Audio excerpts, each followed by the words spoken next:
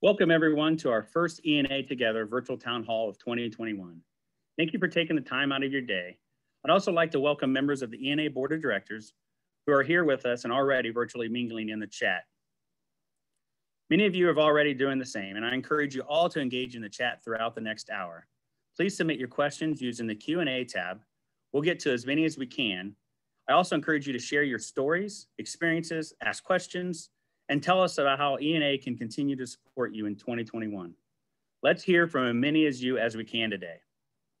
Also, as a reminder, this will be recorded for those who could not be here today, or if you just want to watch me again. ENA started the virtual town halls last year to help bring as many of our members together to not just hear from people like me, but to give an opportunity for all of us to connect and check in throughout what's been an unprecedented year filled with uncertainty, emotional highs and lows, and certainly plenty of personal and professional issues. ENA has tried to be constant for you, helping however and whenever we can. Even if it is for something as simple as creating an outlet such as this to remind everyone that ENA is a community, we are together, and this community has perhaps never been more important to us than it is over the last year. Each town hall, we take a few minutes to pause and reflect. I want to do it a little bit different, and I truly hope you'll share some of your in on this simple exercise. It's just finishing a simple sentence. 1 year later, I feel blank. So 1 year later, I feel blank. Drop a word or a whole bunch of words in the chat to tell us how you're feeling. To get the ball rolling, I'll fill in the blank. 1 year later, I feel grateful for the vaccine. Things are moving forward. We're seeing a little bit of light at the end of the tunnel. The other one I do, and I think I want to recognize this, I feel a sense of loss. A lot of things have happened over the last year, and a lot of things that didn't happen that we wanted to see happen. And so there is certainly a sense of loss, and I have to myself personally recognize that as well and be okay with that so I can move forward. I see some great things coming in on the chat. Hopeful. Grateful as well. Tired. Yes, Todd. Yeah. Reflective. So Ron, we've got optimistic, we've got emotionally exhausted, hopeful, thankful to have survived, COVID, a lot of exhausted, optimistic, relieved and grateful, looking for a brighter future from Yoop, who's in the chat. Can breathe easier is another one that was mentioned. Overwhelmed, Kathleen Robinson talks about overwhelmed, encouraged, blessed, engaged, optimistic and emotionally drained, blessed, hopeful, proud, hopeful but still stressed. Ron, I imagine you can identify with a lot of these things, and certainly the board members have chimed in as well. Yeah, exactly. I mean, I just saw safer and vaccinated. I know personally, I got tearful when I got my vaccine. It's just one of those things that we're kind of getting closer to something more normal. So thanks everyone for sharing your reflections. So now let's move on to some great ENA headlines. There's a lot happening around ENA, so I'm excited to share a few updates and other news that you'll want to know and share with your ENA peers and friends. Feel free to spread all this great stuff using social media to propagate the good and positive news. First of all, let's talk about foundation. While the increasing rate of COVID-19 vaccination is a great sign where things are headed in the pandemic, we know things are not entirely back to normal yet. ENA continues to support members during the pandemic with our vaccine and general COVID-19 resource pages, as well as ways to help your personal and professional well-being. The ENA Foundation recently reopened applications for the COVID-19 Relief Fund. So please share the word with members, colleagues that you know who might need a little assistance as we work toward to get to the end of this pandemic. Visit the link on the screen, or the link has been put in the chat for you to click on right now if you need to save it for later. And then also, I would challenge everybody, if you've been in a position where you're fortunate and you haven't been affected that much, donate, give back so that we can help those ones that may need a little bit of something. So if you want to donate, please visit enatogether.org. The next topic we'll hit on is the election. ENA's future leaders are out there among our members, and the next step of that journey begins April 1st, when the annual call for ENA election candidates opens. As someone who's spent their entire emergency nursing career as a member of ENA, I can tell you there are so many dedicated and passionate ED nurses among us who have what it takes to be a great leader of the association. And the Nominations and Elections Committee is committed to not just slating the best candidates, but also helping develop those who are on track to become a candidate. So if you have any interest at all, for more information, go to ena.org/elections. And also look for our upcoming ENA podcast episode with the Nominations and Election Chair, Matt Powers, about the call for candidates in the 2021 ENA election. Give it a chance. It's a very, very rewarding experience. So I would highly, highly encourage you to do that. The next thing we'd like to talk about is DEI. Speaking of the ENA podcast, it recently featured Anna Valdez, the chair of ENA's Diversity, Equity, Inclusivity Committee, as she offered a look at what this recently formed committee is looking to accomplish for the organization in 2021. ENA's DEI focus was also highlighted in the February issue of ENA Connection. And if you haven't listened to that podcast yet, that's on your to-do list before 5 o'clock today. Before your end of the business today, listen to that podcast. It is great. I'm proud to see how ENA has embraced these issues at a new level in the past year by first pledging to advance the important conversations around issues such as systemic racism, and also dedicating a full day of education during the EN20X Encore Day that focused on diversity issues in healthcare. And the work is far from done. And ENA is doing its part to learn and grow, like many of us are.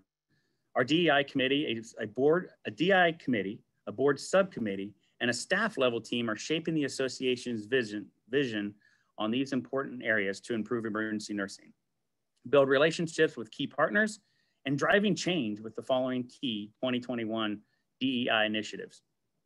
First of all, develop and deploy surveys. Work to strengthen ENA's external presence on DEI engagement. Meaningful work to foster a leadership pipeline for the underrepresented groups. Develop EN21 DEI session and experience. DEI webpage with resources. And then a staff DEI awareness campaign, ongoing celebration and recognition of diversity. The next topic, which is so awesome, I'm so excited about this, ENA University. Education at its core of ENA's mission to advance excellence in emergency nursing, and we've got something big, I mean huge, in the works. ENA is reimagining its education and resources to create a complete emergency nursing continuing education experience. We are excited to launch later this year called ENA University. ENAU, I mean, maybe we got to get some swag, like some hats and sweatshirts and stuff that says ENAU, will be our new center of excellence for tailored continuing education, offering unique personalized pathways that will allow you to choose the direction of your learning experience through robust educational content, innovative delivery, partner education, and thriving community of ED nurses to support you in the learning journey. Stay tuned for more information throughout the year as this exciting new initiative kind of comes and molds out. So stay tuned. This is going to be so good, I promise you. The next issue we'd like to talk about, not issue, topic, news. You are the first to hear the big announcement. ENA is now offering contact hours for ESI training courses. Beginning today, St. Patty's Day, you can claim 7 CNEs when you take the English or the Spanish language versions of the adult pediatric course. You will now be able to claim 6 CNE for the ESI pediatric course. We all know how important high quality triage education is to every ED nurse. So the addition to contact hours for taking the training just adds to the value of an already tremendously valuable course. Because these questions are likely brewing, let me say there is no price change for the course at this time. And if you complete the course, this is cool. And if you completed the course between February 2020 and today, you can claim the contact hours. So that's awesome. Learn more about everything ESI by visiting ena.org/ESI. All right, now get your pens and paper out. Let's talk about some key dates. Mark your calendars and start making plans for 2 of ENA's most important events this year. Registration is now open for our fully virtual Day Off the Hill advocacy training event on May 11th. For the first time, any ENA member can attend, but space is limited, so visit ena.org/events/Day Off the Hill today to sign up and make your voice heard in Washington, D.C. We all know the great job our government relations team does to advocate for emergency nurses. Look at everything they've done on the COVID era to make sure our priorities are known on Capitol Hill. Day Off the Hill is an outstanding opportunity for all of our members to learn more about how we can be more effective advocates at the federal and state levels. So encourage your members to log in and register. And registration for the big one. Emergency Nursing 2021 is just around the corner in April. ENA is offering an in-person and virtual option. So whether you want to join us in Orlando or from your home, you can be part of the best educational conference dedicated to emergency nursing. You can also take advantage of our first ever group rate. Check this out. Register 5 people and get a 6th registration for free. That's awesome. So get your group of buddies together and let's start registering in packs of 6. All right. There's much more to come about EN21. So watch your email and ENA social media updates in the coming weeks. And I will tell you, what we got planned is going to, if you liked EN20X, this is going to blow it away. All right, so stay tuned. And then, so that was definitely a lot of news to digest in a short amount of time. So let's check in on questions or comments from the audience. So Dan, who's been monitoring the chat. So we've got a couple of questions that were submitted ahead of time, and we've got a couple of questions that have come in. So we'll start off, let's go back to COVID for a second here. Certainly each state has dealt with its own set of circumstances throughout this pandemic, and certainly more recently with some changes to restrictions and regulations from state to state. So the question came in was along the lines of, will ENA be taking a position on really what states are doing when it comes to things like discontinuing mask mandates or other things of that nature? Ron, you want to just speak a little bit from ENA's perspective of what our recommendations may be, at this point, and it's pretty consistent to what we've been doing. Yeah, for consistency purposes, ENA's position would be on whatever the recommendation for the CDC and the WHO is. To continue that process and kind of just stick with that mantra as we always have. And as we know, it changes and it pivots, and tomorrow might look different than the next day, but going along with the citing and the recommendations from the CDC. So Ron, this is a question that is kind of on the fly here because information about the changes with ESI are going to be announced more fully here in the next hour or so. But the question was about how to go about claiming your CE if you've taken the course between February 2020 and today. More information on how you will be able to do that will be in an email and through some social media that'll be coming out later today. So please keep an eye on your emails for how you will go to claim if you've already completed it within that window that we described. Going back into the Q&A here. So this question, this one, I don't know that we have a true answer on this, but there was a survey recently about state leaders possibly gathering this year. Ron, do you have any updates generally about whether those plans are moving forward, or is that something we can follow up on? Yeah, we're still discussing that. I know a survey was sent out to the state leaders, and we're looking at that as the board here at the board of directors meeting on Friday. So that is one thing that we're going to be discussing on the possibility of that, and you guys will be the first to know as soon as the decision is made. So another question relating back to EN21, the question was about General Assembly and what we're looking at with General Assembly. Ron, I know we talked about that a little bit earlier. You want to share some thoughts on what the plans are as of today for GA? Sure. And as the phrase always been all through during this COVID, as of today. So as you're aware, the plans are to hold EN21 and General Assembly in Florida, the state of Florida. Currently, the state of Florida has a 50% capacity. And working with the meeting services and talking with some of the senior leadership team, the room, I can tell you the room that we're planning on holding GA in can hold 2,000 people. So at 50%, it can hold 1,000 people and be socially distanced at this time. So right now, all the planning is moving forward to in-person General Assembly with the current guidelines. And as those guidelines change and ebb and flow, we will pivot as necessary.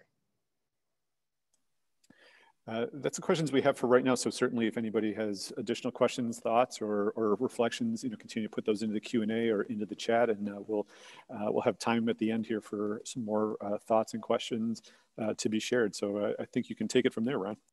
Okay, great. Thanks, Dan. Thanks everybody for your questions too. So shifting gears here, let's talk about leadership development a little bit. As identified in the strategic plan, ENA strives to employ the best practices in leadership and governance. It's important that we ensure that we have the best processes to place an identity and develop future leaders to help lead ENA into the future. ENA is committed to identifying opportunities to improve our competency-based election processes and seeking your input in guiding future plans. So the board's been working on the following initiatives over the past year.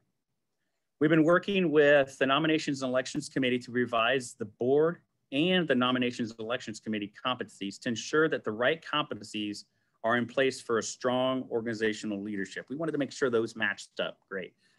Also creating tools and resources for evaluating individual board member performance. This provides an opportunity for growth and development of the leaders. Think of it as a self-reflected, like everybody does at work, right? We're going to do that competency-based evaluation of each of ourselves and the board as well. And as the board looks to continue to keep leadership development as a key area of focus, we'd like to kind of get a pulse from the group on what more ENA can be doing in this area. So we're going to go to a poll question first. And the question is on the screen there: how important to you is developing future leaders for the association? Give you a minute here or so to answer that poll. Here comes the poll. It should be flashed up on your screen right now. So very important, important, slightly important, or not important.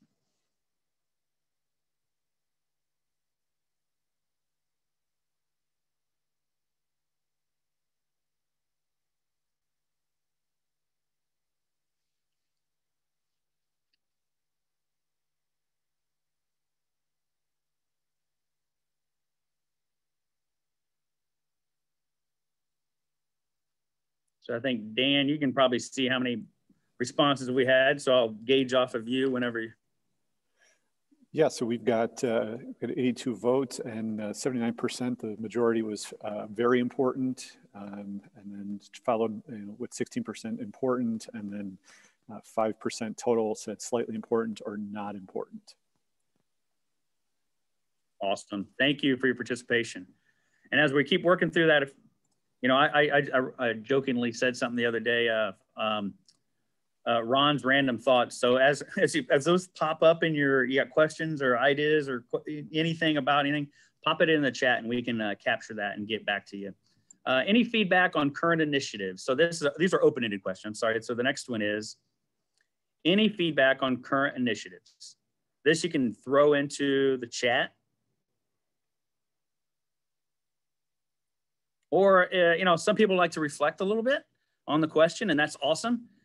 You know how to get a hold of us. Feel free to send us through our social media contacts or email or call the office.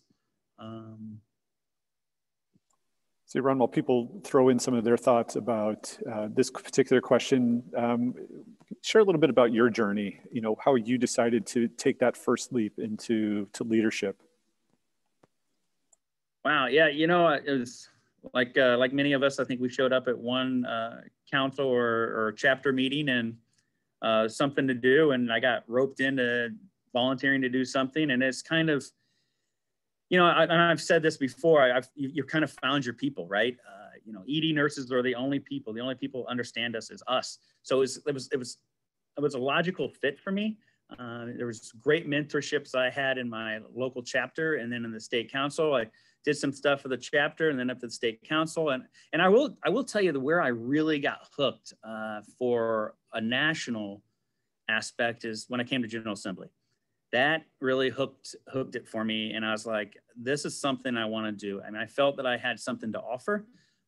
So I tried to better myself and look around and grab mentors and ask questions and seek kind of that development so I could be the best that I could be here. Yeah, well, we've got some other comments. Nothing in particular with this Okay. question. So you can move on to the next one. And people do have answers related to this. They can either drop it into the chat, or as you mentioned, they can email their board liaison, or they can email ENA direct. Yeah, absolutely. If you marinate on it a little bit, and you got something that comes to your head, let us know. So the next question: any suggestions for additional actions ENA can undertake to focus on leadership development for our members?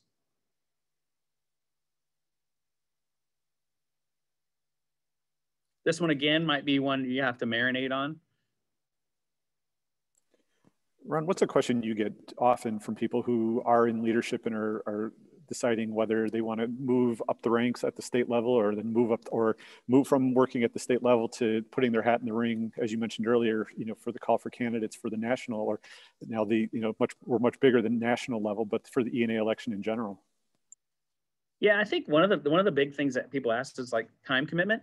So you just have to be honest with that. At the state and council levels and the chapter levels, it might be not much, but I would always say, encourage people to take a self-reflection, a self-evaluation of like, so how much time can you give?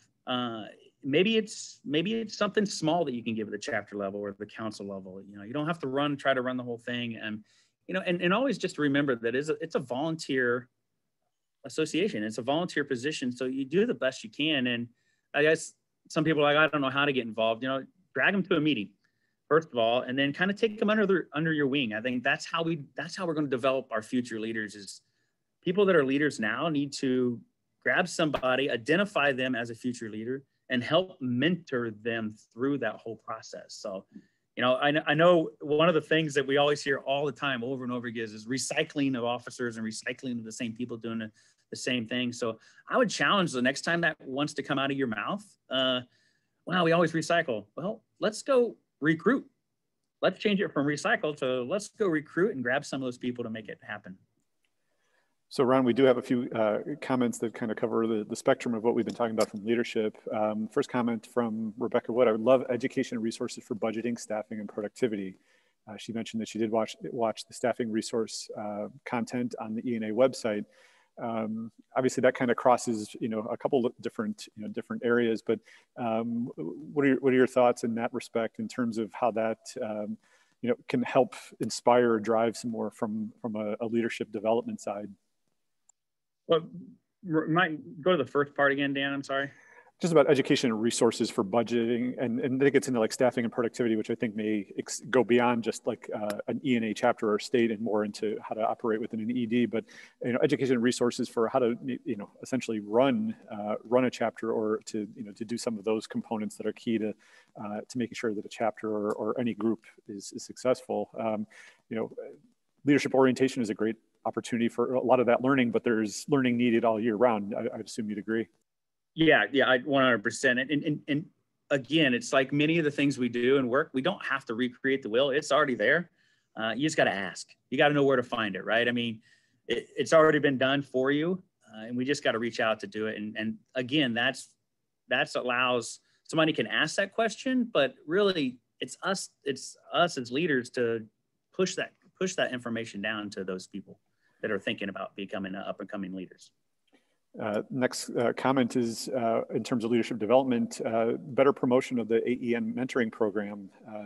This is Adam Johnson from North Dakota saying, I found some great support through that program and think it would be really helpful for anyone moving toward future leadership.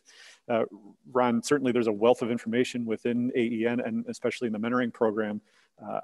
What are your thoughts about engaging, bringing those groups together, to help build some rapport and help in that development process?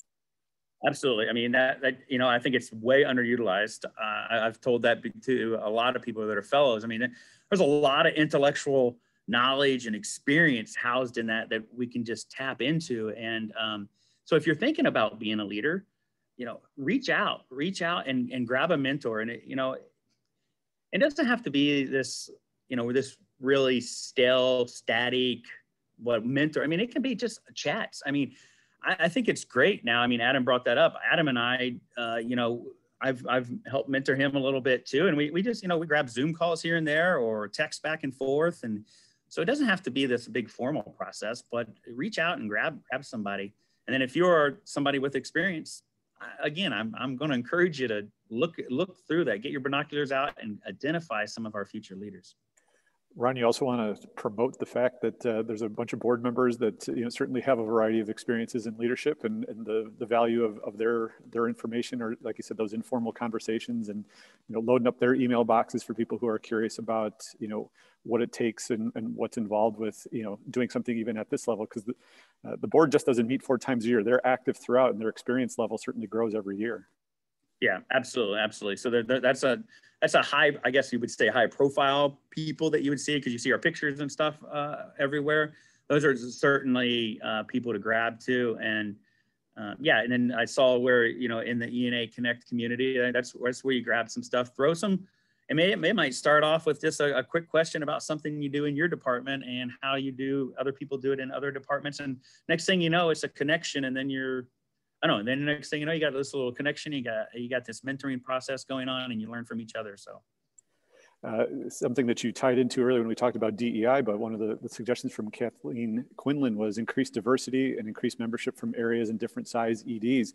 I imagine that's been the ultimate goal for many years with ENA, is to broaden out the diversity, in all the different ways that our membership can be diverse, not just where people are from, but also their backgrounds and different different populations.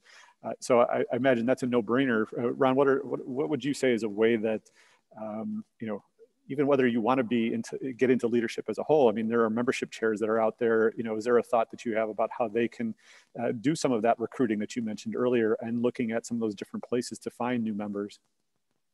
Yeah, I think that comment really brings up something interesting, and I see a lot go on, and I think probably a lot of people can relate to this. Sometimes you get a chapter and it's all one hospital. So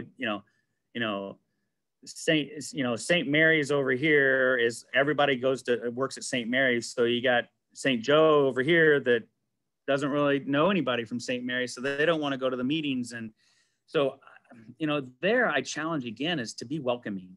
When I was the state council president for Indiana, one of the things I asked our board to do was, because it's hard, right? We get together every other month and we become friends, and you start talking to each other when you come in the door, and we mingle and have a great time with each other. And then all of a sudden a new person shows up and they're kind of over here in the corner, and we're not really being inclusive.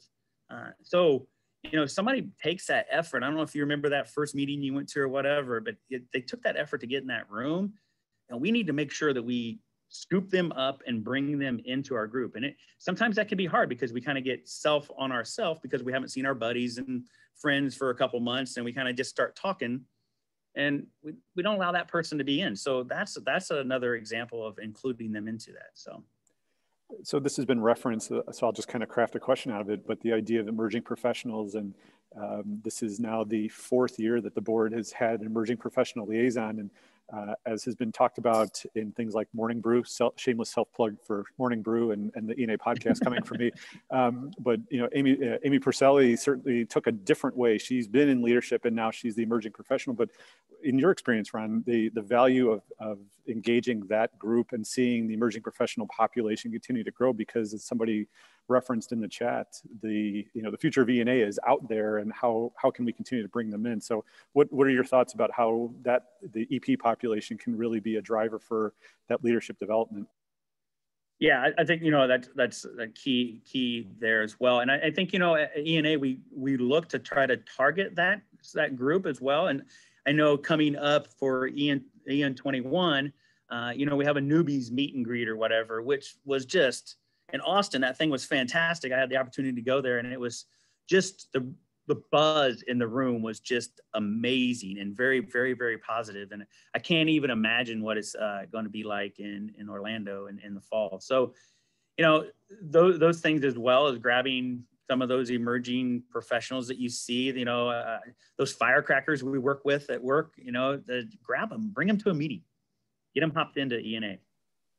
So another suggestion in terms of other actions ENA can undertake, the description the comment is, perhaps a self-reflection and readiness program geared toward members that aspire to move from the state level to higher level within the organization, that helps with competencies and expectations they will encounter.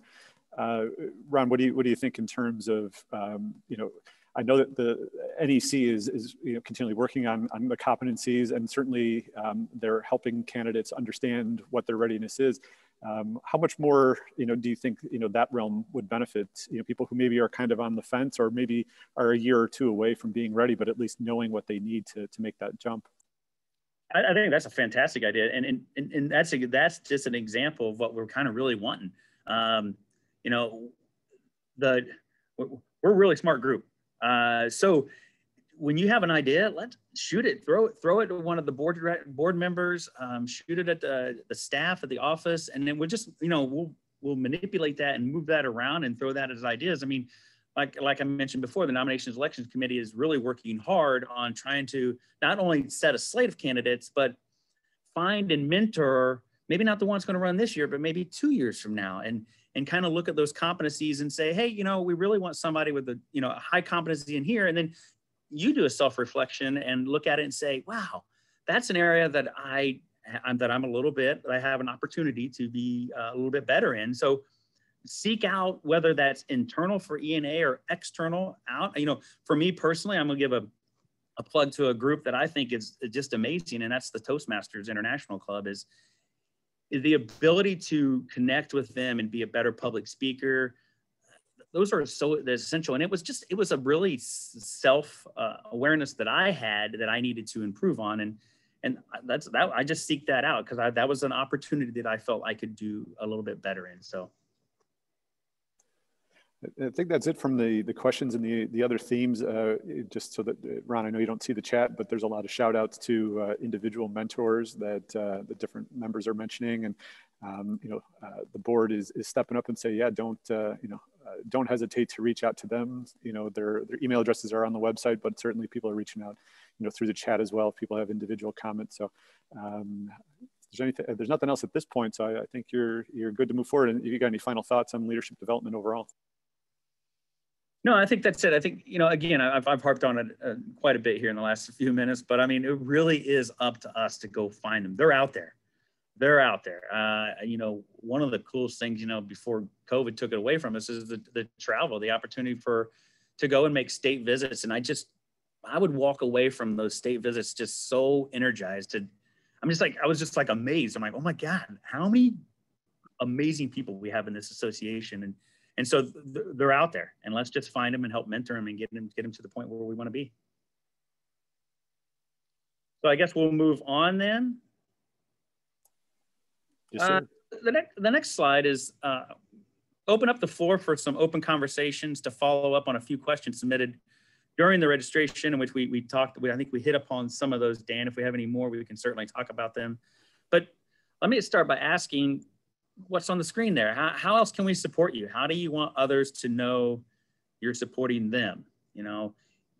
As a reminder, my presidential theme is to elevate. And so how do we elevate each other? How do we elevate ourselves, our profession, our specialty of emergency department nursing, and also ENA as a whole? So you can throw up any ideas or. So while we're waiting to see if any others come in, Ron, if you can, why don't you reiterate a little bit of what you talked about earlier in case some people came in late about the plans for EN21 in terms of the design and the registration options, but also General Assembly and what the plans look like as of today in this ever-changing environment. Right, yeah, just a reminder, if you joined late a little bit, for the plans for EN21 in Orlando, Florida in September are moving forward. And we're doing that under the current guidelines of the CDC and then also the state of Florida. Closely watching that all the time. As of now, as I said earlier, is the phrase that we've all been come to love and maybe sometimes hate. But as of now, that's what we're doing with the current guidelines, and we're able to pivot as we need to. For General Assembly, there will be an option for an EN21X for the educational aspect of the conference. There'll be an in-person, as of now, in-person and a virtual opportunity for everybody. And then in more specific for the General Assembly, we do have right now, Florida operates at a 50-50 capacity. The room that we have set up right now for General Assembly can hold up to 2,000 people. So 50% of that is 1,000. We have less than that for GA. So we can be at the current guidelines, socially distanced, and all fit into a room for General Assembly in person in 2021 as of now. So just a couple other quick things. So Ron, there is a couple of questions about the education. So I'll kind of fill in the blanks there. A lot more is to come about the design of the education for the in-person and the virtual option. So as we get closer to registration in April, more information will come out about what you can expect through either of those options. There's a comment here, from Sally Snow. I'm sure, Ron, you would have no objection to a shout out for the Ian Strong Challenge, which is going on. Yeah, absolutely. Thanks, Sally, for bringing that up. The Ian Strong Challenge for the foundation. Again, I ask you, if you're in a position where you haven't been affected like some other people have been, and you've been fortunate, that aspect, that's the time to give back. That's the time to pay it forward. Right. So that's a big challenge for the foundation as well. Yep. And then there's a couple other education questions and comments in the mix right now. So again, people can look for more information as registration gets closer here in the next month or so. So watch your email and social for that. And then just another question in terms about General Assembly, which Ron, I don't think I know this answer, but based off what we've seen, General Assembly, you talked about the room that's being held in the same location as everything else, right? At the convention center? Yeah, that's correct. I did actually see that pop up on the chat. So right now, in Orlando, Florida, I'm assuming it's probably going to be in the convention center. I would guess, yeah, but Orlando. That's it for any questions. I mean, we can give another second or two if anybody else, but certainly we appreciate everybody's comments and questions. And this has all been recorded, so if people missed a question or missed some information, this will be available soon. I always forget the amount of time before the recording's available. Yeah, thanks for that reminder again, Dan, that it's going to be recorded. So, encourage other officers or other members or people that maybe you work with that are not members, show them this video and see what kind of the excitement is going on and why they should be a member of the ENA. So as we wrap up, I just want to say thank you to everyone for taking time out of your day and out of your busy schedules to be part of this latest ENA Together Town Hall.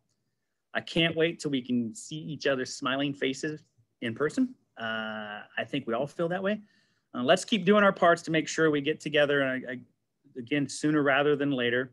Keep encouraging your family and your friends to educate themselves on the COVID-19 vaccines so they're ready to roll up their sleeve when it's their turn.